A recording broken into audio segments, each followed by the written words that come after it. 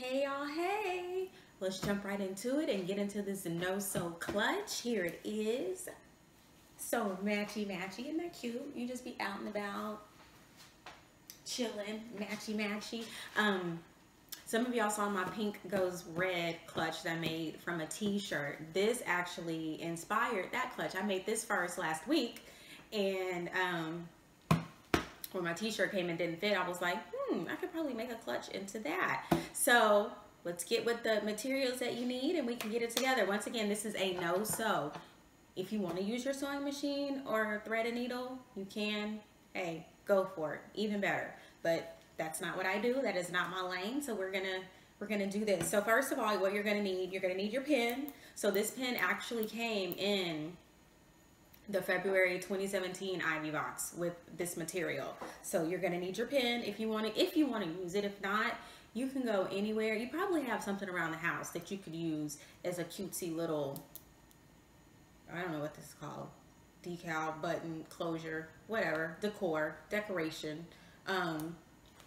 just to put on here. And then you don't even have to use anything on here. I debated a long time whether I wanted to use this or not, but I knew I was never going to wear the pin, so I was like, might as well put it on the clutch. So you're going to need that. Of course, you're going to need your fabric.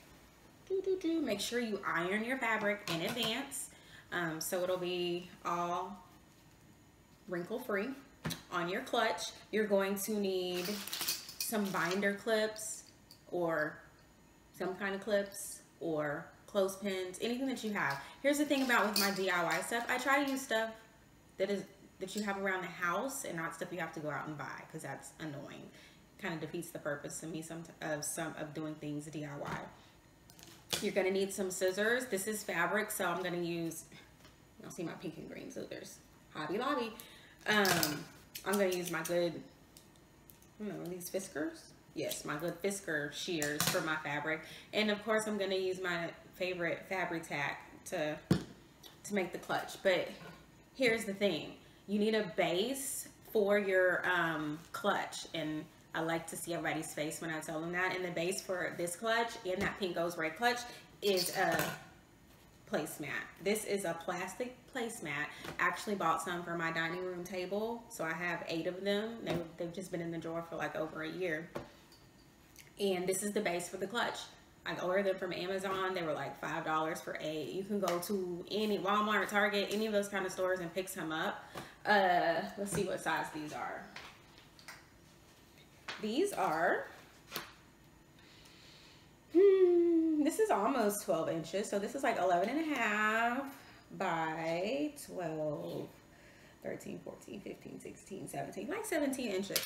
You can get whatever size you want, you guys. This is the best thing about DIY. You do you. But this right here is actually the perfect size for the cloth because it fits perfectly. You're not gonna have to do any extra cutting or measuring. It's a couple of cuts and you're done.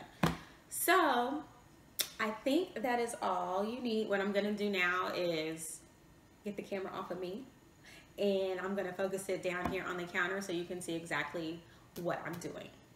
One last thing I forgot to tell y'all to get was Velcro. That's how I closed the clutch. I had this Velcro laying around.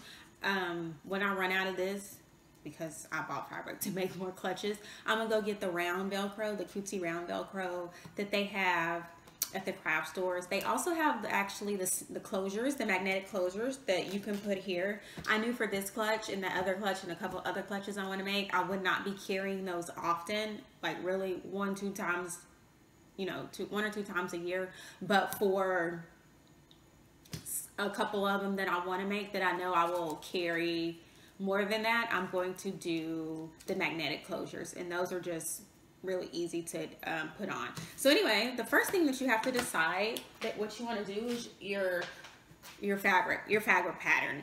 So on this fabric pattern, I loved the squares. So I wanted my squares to be here at the top of my bag. That's just what I wanted. I ain't want no triangles. So I decided to cut it this way. But if you want your fabric to be, you know, to go up and down, you're more than welcome to do it that way. I knew I was probably going to try to make 2 more clutches. So I'm going to just keep going with my fabric the same way so I can maybe get 2 more clutches out of this. I might be nice and do a giveaway or something. So since we're going to keep it like that, basically for these clutches, we want to, for our inside, because when you open it up, when you open up the inside of the clutch, it's lined with the fabric. So we need to line our the front of our placemat with a piece of fabric, and then we're going to cut another piece of fabric just to, you know, cover the back of the placemat. And those are really going to be your only your only 2 cuts, and that's all you need to make a clutch. So let me get my ruler for some of y'all. I'm just laying down my placemat. I'm leaving enough room on the edge for me to fold the fabric over. So I like this amount. It looks good to me. That's about almost 3/4 of an inch. So I'm gonna keep it like that. So I'm gonna make my first cut that way. And you can measure over here. I'm just eyeballing it because this part doesn't need to be perfect. We're just folding it on the inside. So nobody will see it except for you or nosy people that want to look inside your purse. So that's the first cut. The second cut, we just really need for it to actually cover this part. So we're gonna go to the very edge of the cloth, and then we're gonna cut it on this edge. Gonna do this as fast as I can for y'all. And then you'll be like me and you'll be like, oh my God, that was so easy. And then you're gonna start looking for fabrics and oh my goodness. And y'all know me, I'm like, haha. I can even personalize a clutch with my name on it.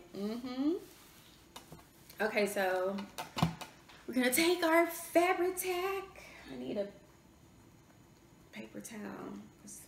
This likes to bubble up on me sometimes. All right, so I'm gonna start at the bottom, or you start at the top. Anyway, we're just gonna put glue all over here, and we are going to cover it up with this, the one that fits. Look at my glue not wanting to come out. Come on, glue, we need you. And like I said, y'all, this does not have to be perfect. This fabric tack is amazing. This is just going to be the lining, so I just kind of put glue here, there. And let's see, do I want the, yeah, I'm going to line it up with the top. Just going to line the top and the bottom. Let me think about that. Because this part is going to go up. That's fine, because I'm going to wrap it around. Okay, so we glued that part. I'm going to bring this back down and glue this second half. I think I need there we go, cut a hole in this, or I'm running out. Let me scoot over now.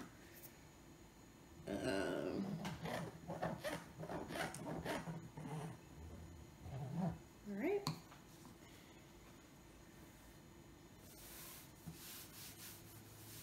I'm going to do that.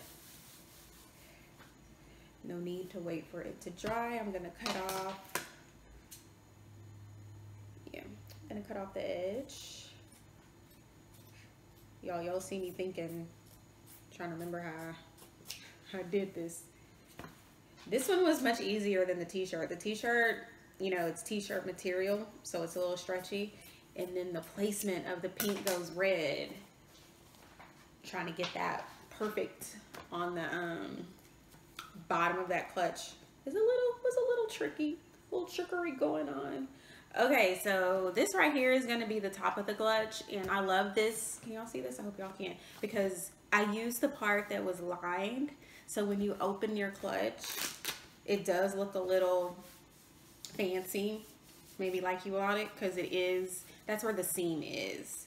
I should say not lined, but the seam. So we're going to keep it that way. So we are going to put this in the middle, and all we are going to do, oh, excuse me, is cut this corner right here, because we're going to just fold over. So I just cut that right here, And I'm gonna cut this right here to make a square. To make a square like that. And that's gonna be easy for when we fold it over. So I'm gonna do that to this corner. That corner. See, I don't know if I want to cut the edges on. I'm not gonna do the top because I like the look of the fold. Because this is gonna be the top of my bag. Oh, it's gonna be triangles at the top of this bag. Let me. That's fine. Okay, so let's line this back up down here. Y'all know I'm a little OCD-ish when it comes to stuff. So what we're gonna do is we're just gonna glue this around, but for some reason I feel like I need to glue this part first. Don't ask me why, but I'm gonna go with my gut. Go with your gut. Always go with your gut. So I got one. Boom. I'm gonna do one more. So I did 2 lines. And we're just gonna fold that over and make sure you're kind of pulling it a little bit to the end. And this Fabri-Tac, you can just roll it. If it gets on your finger, you can just roll it right on off. And if it gets on the fabric, you can just rub the fabric and it comes right on off. Okay, there's that side. And you will need to add some up here. I like to do the corners so they stay. You kind of want to do this a little neatly. I just line that up right here. Hope y'all can see that. I'll do it this side from right here. So now what I'm doing, I'm just pulling the fabric a little bit to make sure that it's on there. I hate when this bottle does that. But we don't waste things, so I just drag it along. So there's one, take it all the way to the end. There's 2. Take it all the way to the end. We're gonna fold it. As we fold it, we want to pull it a little bit to make sure that it's tight and that the other side is gonna be straight, because that's what we really care about. We don't care about the lining. We want to make sure the other side is tight. Roll this off my fingers because I'm getting messy. All right, all right.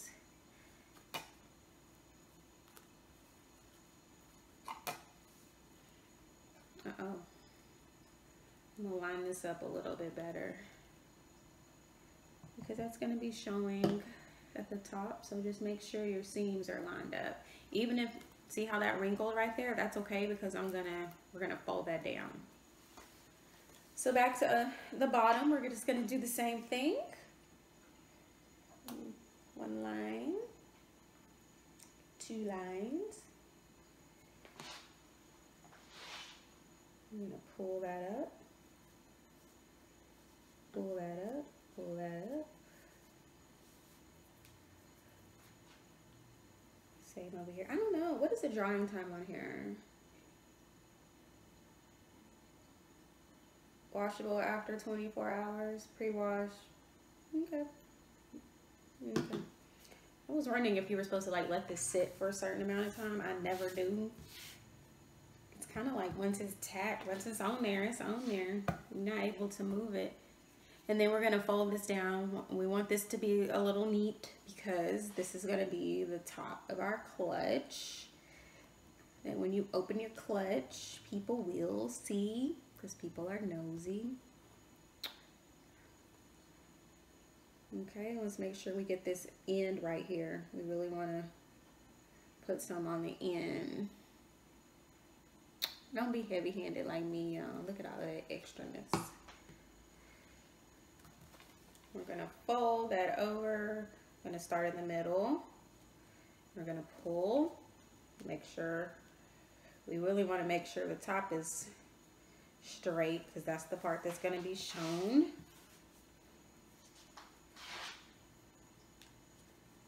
Listen, we halfway done. Half the battle is done. We're going to line that up. All right.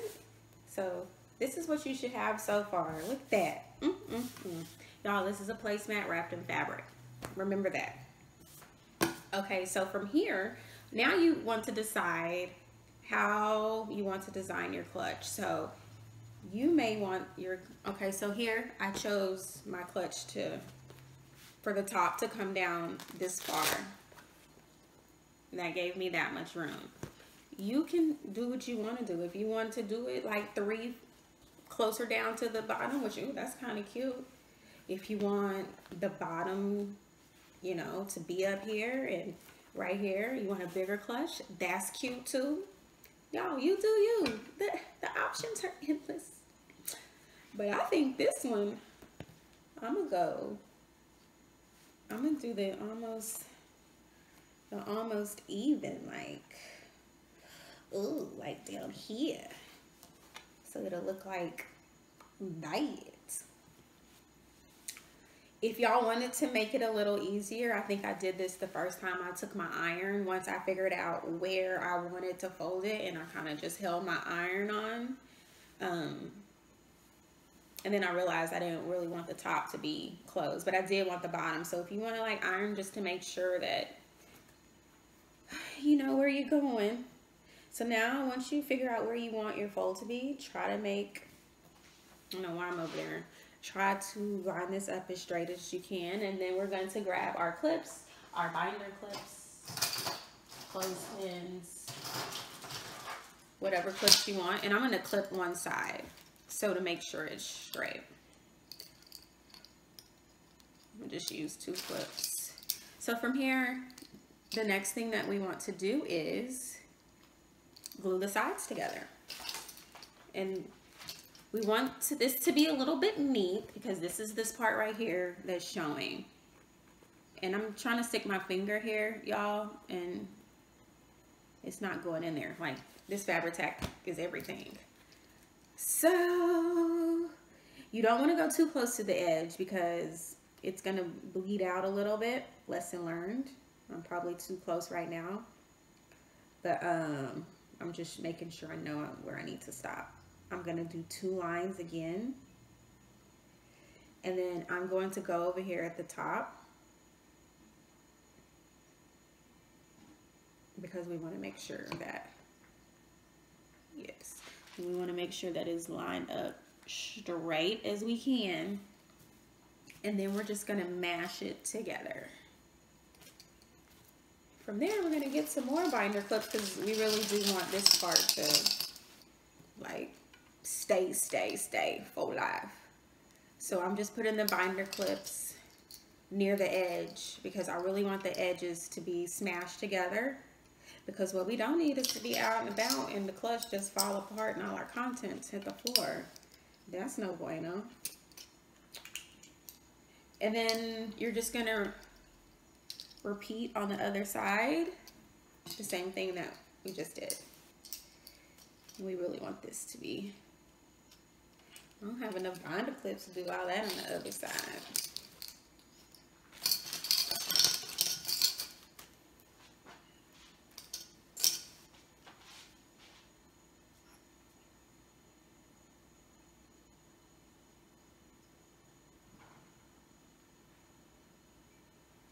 I just moved that down to make sure I was going far enough to the top. And then we're gonna take it to the top over here because we really want this to be laid down. And this should be just, stuck my finger in it. Should line up automatically, pretty even. Yes, if not, just move it over. We almost done. What is that? My nail. Okay, I'm gonna add our binder clips. And when it's time to take these off, whatever you feel like it's dry, you just kind of want to rub your finger on the edge to see if it's like any holes or anything in there, and then you just want to kind of stick the nozzle in here and get all the empty spaces, but you really want to make sure the sides are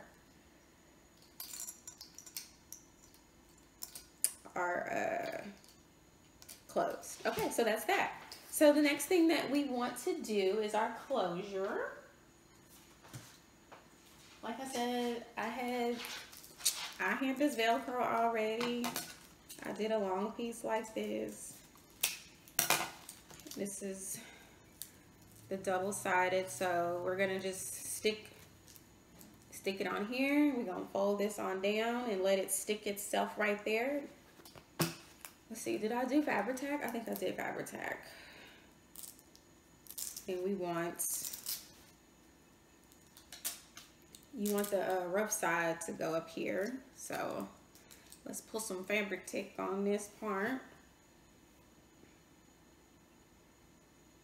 Like I said, y'all can go make it, you know, they have a little round Velcro, little sticker dot things, you know, at the store, but I'm gonna use what I have. So I'm gonna put this kind of center-ish, like this is the inside of your purse. If people are looking, you know, at this, then they deserve to see. I always say, if people try to get that close, they deserve to see all your imperfections. And then I'm going to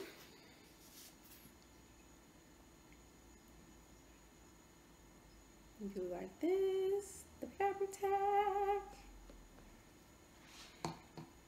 And I'm going to carefully, let me move these out the way real quick. I'm gonna unclip these so I can make sure I'm folding it down as far as I want it. And as even as I want it. No. Yes, there we go. I don't think that's even either, but that's gonna work. So now I'm gonna just binder clip that on top. Binder clip this right here. I think I put my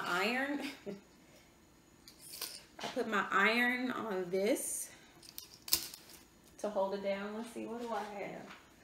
Oh, I have this wonderful little bowl.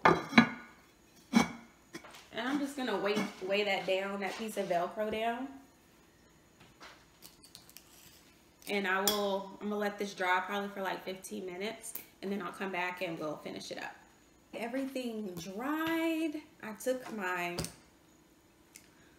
my bowl and my binder clips off the side, but what I did off camera, this video was a little long already, so I didn't want to do this. I added some bias tape, I grabbed the packaging, some Soulology extra wide double fold bias tape. It's 1/2 inch. I got this at Hobby Lobby. It comes in a plethora of colors, and it even comes in glitter. Y'all know how I feel about glitter. So this is just black, ivory, pink. It is $2.19. Use your 40% coupon, 40% off coupon. You do the math.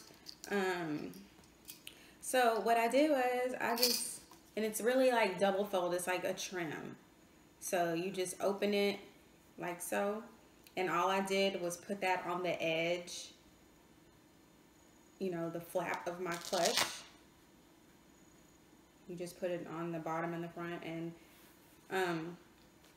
I use my fabric tack. So that's and that's cute, y'all. Now, you know, I'm a little extra. I'm #team extra, so I am going to find some kind of embellishment to put right here. If I had another one of those, I would stick it right here, but this is the clutch. It's super duper cute. It's still roomy to me because I don't take much when I go out, you know. Keys, ID, card, cash, if I have it, some lip gloss, and I'm good to go. What you really want to do when you get done is make sure this extra glue that's hanging out.